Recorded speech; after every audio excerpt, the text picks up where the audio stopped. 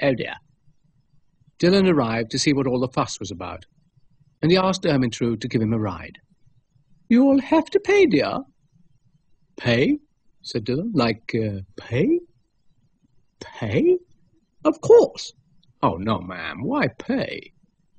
"I'm a bus. Now get off." Dougal decided to take action. "Now wait a moment," he said. "Now wait just one moment. What's all this about being a bus?" "Oh, are you a bus?" said Brian. "What's your number?" "Number 12, said Ermintrude. "Let's all go down the Strand." Poor old thing. Thinks she's a bus. Florence arrived. "Oh, hello," she said.